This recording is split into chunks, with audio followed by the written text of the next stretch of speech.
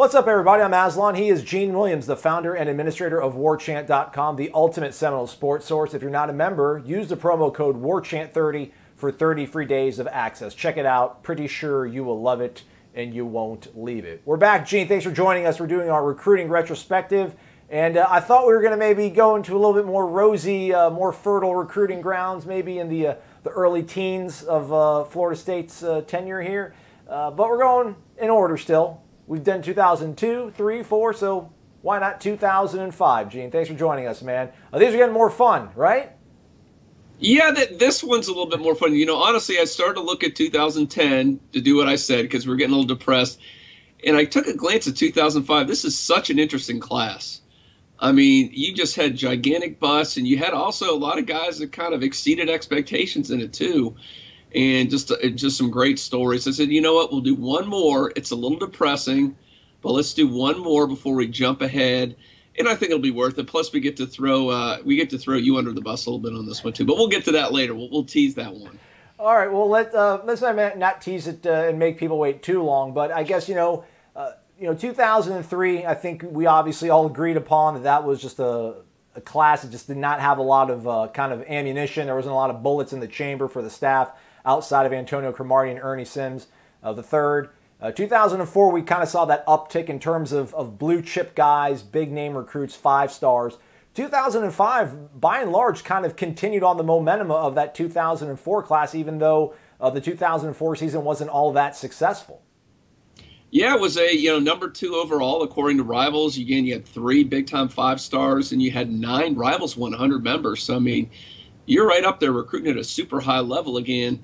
You know, it's still, for the most part, Florida State going as it had the dominance over Florida, and you started to see really that's changed. And you remember that game, one of the games that has got to upset Florida State fans when they look back at the Florida series is losing the Ron Zook farewell campaign. He had already been fired, comes into Doak Campbell. Florida State was ranked, I think, number 10 at the time, and ends up losing that to Ron Zook at home. Really embarrassing. And that, of course, started the Urban Meyer era. But, but you still had a lot of chutzpah in that. You'd beaten Florida a lot. You still were decent. You weren't winning at the clip you were in the 90s, but you were still pretty decent competing for ACC championships at this point.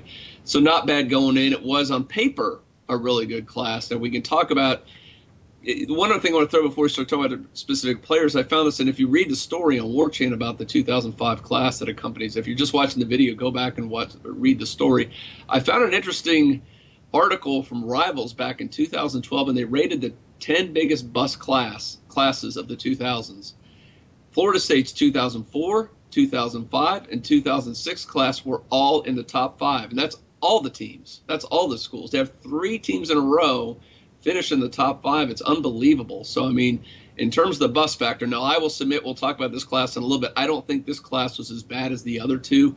There are some high-profile busts, but a lot of guys actually panned out, and a couple even exceeded expectations. I guess one of the guys, would you say Everett Brown was maybe one of the guys that exceeded expectations, or do you think he kind of fit the bill? And it turns out he probably was maybe the most productive guy and went on to have maybe the best NFL career out of the bunch. I mean, he was good. Yeah, I mean, he was a high 4-star recruit, and he had a good career. Really one big season at Florida State. So, I mean, I'd say, yeah, he's the one who lived up to expectations, I would say. We can get into it in a little bit. Some couple guys that definitely exceeded expectations. You're a high 4-star. You have a solid career at Florida State. You make it to the NFL. That's almost expected. LaTroy Guion, is that one of the guys you would probably say overshot his recruiting ranking? He wasn't great. That's a little bit you get to. I think when you go, there's some trends on the recruiting. Now, you look at this class because you look at Geno Hayes, you mentioned Everett Brown, Derek Nicholson was solid, maybe not spectacular, but solid at Florida State. They're still doing okay, especially in some defensive areas. Where they were having a problem was offensive line and defensive line, and specifically on the interior of the defensive line. You had Kendrick Stewart, who started a lot of games at Florida State, was massively undersized and got pushed around. LaTroy Guion was in and out of the lineup with injuries and problems. So, yeah, those are a couple of guys that, didn't quite fill that void that Florida State desperately needed on the interior. Like I said, offensive line, they had another guy in this class, Matt Hardrick, who's a big-time recruit. But, again, it seems like over and over and over they have these offensive linemen that either don't qualify or just flame out. seems like we're reliving that history, and most recently with the offensive line as well these days. But yeah, it was a big problem back then, and you could obviously see the aftermath as what happened in going forward in 2005, 6, and 7, how bad this program got. But hey, Kendrick Stewart could do backflips, Gene, in case you forgot. He can do backflips. So this class still had some star power at the top of it. You know, there's 3 guys we should probably touch on. There's maybe good, bad, and indifferent when it comes to the 3 of them. Let's start maybe at the rather negative pole of this sort of part of it. A guy like Callahan Bright arguably might have been the most complete, most physically ready prospect in that entire 2005 class from a national perspective. To get a guy like that to commit, it was a position of need. I mean, you mentioned the lacking talent on the interior of the defensive line. Many guys we've talked about, Deshaun Platt, a guy that never showed up on campus. Callahan Bright is on that sort of Mount Rushmore of guys that never got on campus at Florida State, it seems like. And this guy was ridiculous. There's a handful of tapes I can remember back then. We used to get the VHS tapes, and I can remember just my jaw hitting the ground when I looked at it. And this was one of them. This was a guy who was 315 pounds. He wasn't fat. He was just a big frickin' dude. And he ran a 4.8. At 315 pounds, nobody's running a 4.8. He had a 600-pound bench press.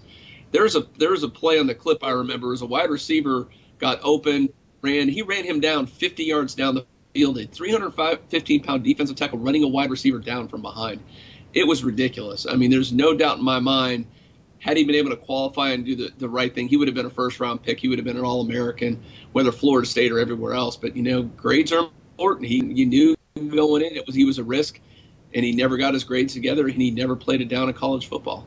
I know he was one of those, where are they now guys. I think a website did a story on. He ended up, I think he was a trash man for a little bit of time. He ended up going to Shaw University, I think, which was an NAIA school, and he had dreams of maybe going to the combine. Nothing ever materialized, and Callahan Bright, one of those what-ifs, huge what-if for Florida State fans. I guess in the middle there, a guy who did arrive, but then, kind of went out with a bust or a bang. I don't know how you wanted to describe the exit, maybe in a cloud of smoke, perhaps. Fred Rouse, my guy, Tallahassee product. Big-time recruiting battle between Texas and Florida State it came down to at Fred Rouse. Another guy that had great, vast potential, it seemed like, coming out of high school, but never was able to tap into it, or at least Florida State wasn't able to get him to tap into it. Yeah, this is another one of just enormous talent. I mean, you see Fred, he's 6'4", he had the long arms, he could run like the wind.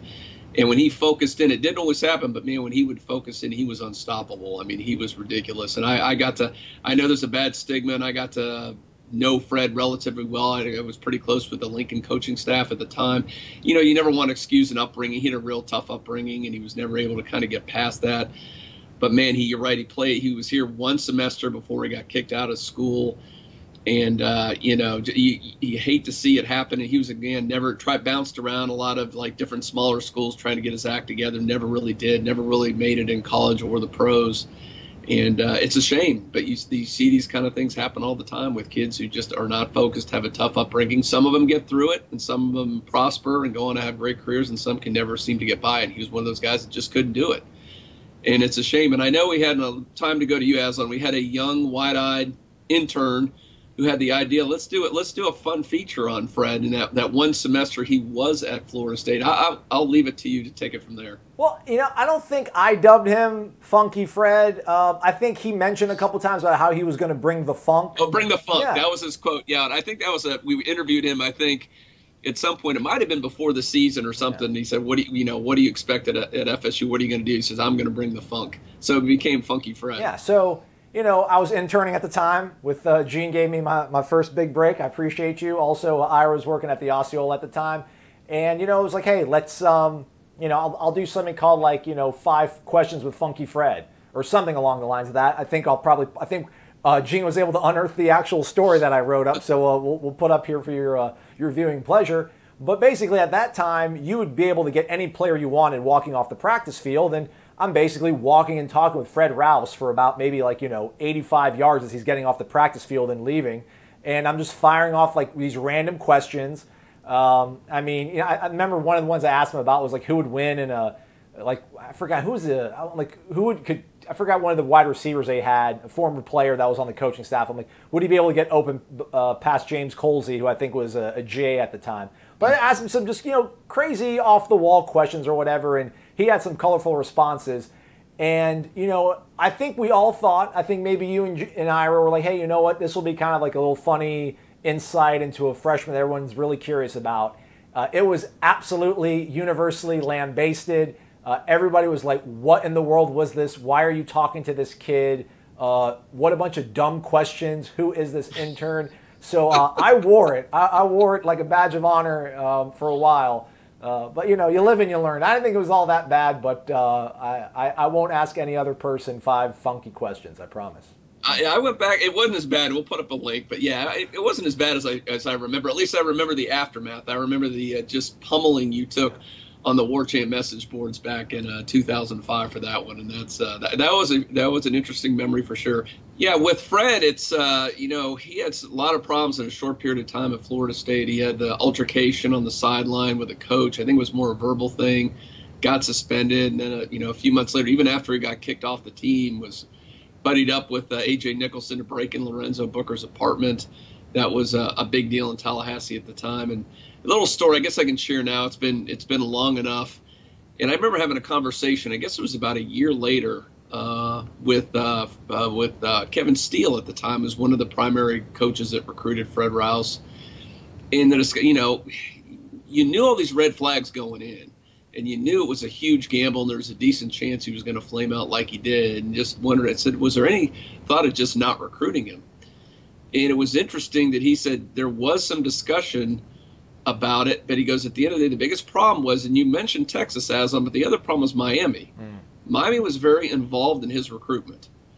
And the fear was, if they don't, a kid in their backyard who's a 5-star recruit, who's the #1 wide receiver in the nation, at a pipeline school, and you let him go to one of your biggest rivals, and he ends up having a great career. I mean, coaches lose their jobs over that. I mean, to let that kind of thing happen, no one's going to go back and go, well, he had all these red flags. We thought it was going to be a problem. If it worked out down in Miami, you would never get credit for that, and you'd take a lot of slack for it. So I think politically they pretty much had to take Fred Rouse at the time. All right, well, we got a guy that never got on campus, a guy that got on campus and didn't do a whole lot, and then we got a 5-star that showed up on campus and actually had a pretty decent career, but maybe what overshadowed his career was the last-minute recruitment of him, and more so one of the most memorable threads in Warchant history. I don't want to misquote you, Gene. What was it when it came to Anton Smith? Yeah, that is, and I'm disappointed. We used to have the tomahawk where we keep old threads, and I don't know, some way Rivals at some point got rid of that in the last couple of years, but it was still there. It stayed up for a long time, and of course that was when Anton Smith. You got to put it in the proper context here. So, Mr. Football in the state of Florida. You got to remember at the time, in the early 2000s, mid 2000s, Miami was still rolling. They were owning the state right then, well ahead of Florida State. And this is a guy from Pahokee. Everybody had him pegged for Miami. Florida State worked really hard recruiting him. They thought they had a shot. But at the end of the day, you go, well, Miami's riding high. He's closer to there. Certainly he's going to end up with Miami. So got the call. I'm on with Gary Furman, who's now the publisher for Kane Sport, on Rivals, on the phone. I guess he was from their gymnasium or wherever they were making his decision. He just, in that kind of monotone, obviously you can tell, oh my God, he's going to Florida State. Said that to me, and I typed out at the time. I guess my emotions got a little. I said, I guess, I don't know. I think you can say crap, can't you? Yeah, we can say it. Yeah. Yes. I said, holy crap, Anton Smith to Florida State. So that became quite the thread there for a while of a lot of excitement. I had to ask him a couple times, are you sure? I don't want to put this out there unless you're sure. He goes, yeah, he said he's going to Florida State. So, yeah, and he, really good kid, man. Had a great relationship with Anton Smith. It was just wonderful this time at Florida State. And, I think because he was during that Jeff Bowden era, he doesn't get a whole lot of credit. Not a great offensive lineman. The guy rushed for over 2,200 yards at his time at Florida State, 26 touchdowns.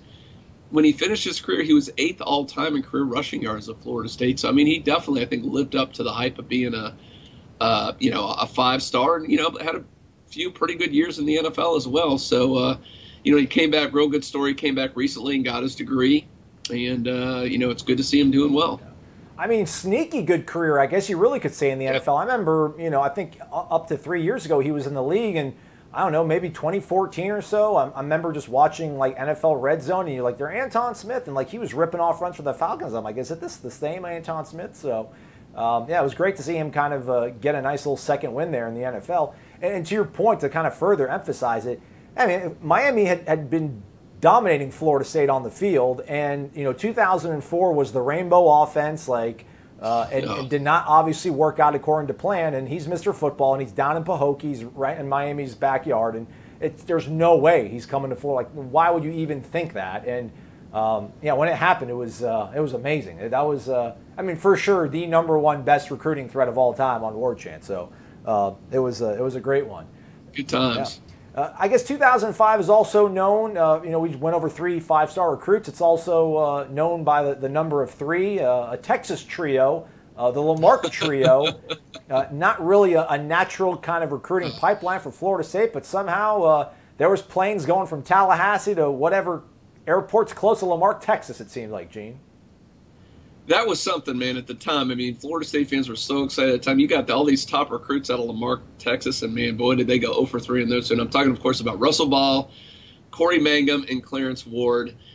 And Clarence Ward transferred out, I think, after about a semester, never really did anything. Russell Ball was just a train wreck. I think he had something like 3 career carries, and his entire time at Florida State was injured, had all kind of issues off the field. And, Corey Mangum, what can I say? Sweet Corey. And that epitomizes how far Florida State had fallen. That, again, he took a lot of flack. It's not his fault he was a starter. He should have never been a starting defensive back at Florida State, but that shows you how far Florida State had fallen at the time, that he was a multi-year starter at Florida State and just got burned game after game after game back there. And that was, that did not work out very well, the Lamarck trio. That was a major flameout, and that's, in addition to the 2 big 5-star flameouts, that was some of this lower tier, not lower tier. I mean, a couple of those guys were 4-star recruits, but yeah, they definitely did not live up to expectations at FSU. I'm showing his stats right now off ESPN.com. Is one season in Florida State, since 2007. You're on the nose there, Gene. 3 attempts, 2 yards. Yeah, but he did have 2 catches for 20 yards, so that's pretty cool. All right. Well, I sold him a little short there. So Russell Ball, that's good for him. Now he's to his defense a little bit. I don't know if you remember, he was actually a Rivals 100 guy, and he blew out his knee for his senior season, and his tape was ridiculous. His junior season, he looked special. I mean, he looked like a really good back, but never really got back, never really recovered fully from that knee injury. And I think one of those carries or one of those receptions he had, I think he blew his knee out again on it too. So it was just never meant to be for Russell Ball. Right. And then you touched upon it earlier, Gene, in terms of guys that lived up to expectations and maybe those who exceeded it. In terms of kind of living up to their billing, you thought Geno Hayes, Derek Nicholson, Everett Brown, those were the kind of guys. What kind of guys do you think maybe kind of overshot, maybe what the expectations were for them when they signed with Florida State back in 2005? Well, that's why I think this class gets sold a little short when Rivals listed as one of the 5 all-time worst in the decade of the 2000s. I'm not sure I necessarily agree with that because, again, you got to look at some of those upper middle-tier guys did real well, the 3 you just mentioned, and a couple guys that completely exceeded expectations. And, one of my favorite guys to cover at Florida State, and you were around for a little bit, was Rod Old School Owens. I mean, he was at a small school, Wolfson High School. He was a 3-star, only had a couple, didn't really have any huge offers. I think FSU, Clemson, Maryland were about it for his offers at the time. And what a great personality. You remember out in practice, he would tuck in his shirts. He had those high knee socks. He was a yes sir, no sir guy. So really kind of a throwback and really a lot of fun to cover. And we all remember that incredible game, he had against North Carolina when he had that 98-yard touchdown from Christian Ponder that kind of led the huge comeback that Florida State had against them in Chapel Hill and rallied to that 30-27 win. So he was a big part of the track and field team too. He was a really good player there. And then the other one, of course, the most successful member of this class by far, and that's Graham Gano. And it's back-to-back years because remember, Gary Sismecia was right before this, and he was the best part of that class too. So now Graham Gano comes in. He was the only one that was first-team All-American, first-team All-ACC, won the Lou Groza Award. And I think every single one of us will always have in our minds that game against Wisconsin in the bowl game, his last game, when it was just like Tiger Woods hitting an iron, from whatever 120 out. He just kept sticking that thing over and over and over inside the 3-yard line. It was ridiculous. He had I think he had a 58-yard punt as well in that game. And if you go back in that 58-yarder backed them up 5, I think Wisconsin started on their 7-yard line. So they had 4 drives deep in their own territory, completely attributable to the punter. And at the end of the day, he wins the MVP of that bowl game, which you never see a punter win an MVP. That shows you how great he was that game. And he's still thriving in the NFLs with the Carolina Panthers, just finished his 11th season. And I think I read some story recently that he, rescued somebody. There was somebody who had a car accident or something. Did you see that, Aslan? That sounds right, yeah. Yeah, there was somebody that's who was a hero, too. So, and a really good kid, man. I love covering Greg Gano at the time. It was just you love to see all these good things happening to him. Yeah. Trying to pull up his game log to fully embrace that, whatever, the Russell Athletic Bowl, whatever that game was called. I think it was the Citrus Bowl. Okay. It was the Citrus Bowl. Yeah, that was unreal. I remember just watching it. I'm like, just get him back on the field. Just let him punt. It's okay. Don't worry. 3 and out is fine. Just keep pinning Wisconsin. It's I've seen a punter do that once. Once in a game they'll stick it like that. He did it 3 times. It's a corner. Inside the 3-yard line. That's just nuts. Yeah. That's not. I've never seen a pro or a college game any punter ever do that to that extent. All right then, Gene. So with the 2005 recruiting class, 5 stars that never made it, 5 stars that flamed out, 5 stars that did quite well, a couple guys that lived up to the expectations, a couple guys who overshot it. Ultimately, what do you make of the 2005 class, and what do you think they'll be remembered by?